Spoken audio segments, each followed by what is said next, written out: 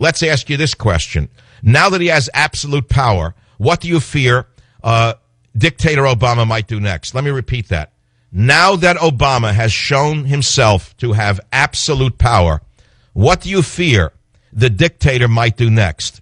Well, there's the First, Second, Third, Fourth, Fifth, Sixth, Seventh, Eighth, Ninth Amendments to deal with, aren't there?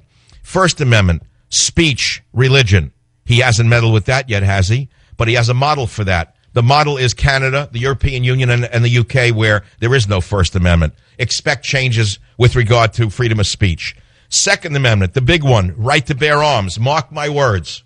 Just as I told you on Tuesday, he would do this on Thursday, and I was right. Mark my words.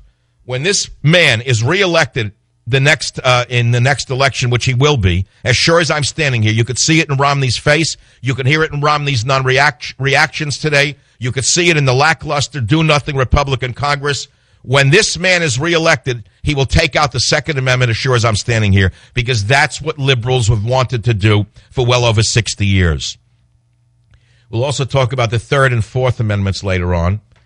I'll ask you again, is Roberts compromised? Is Roberts' cognition affected by medication? And what will Obama do next? The phone number is 1-800-449-8255.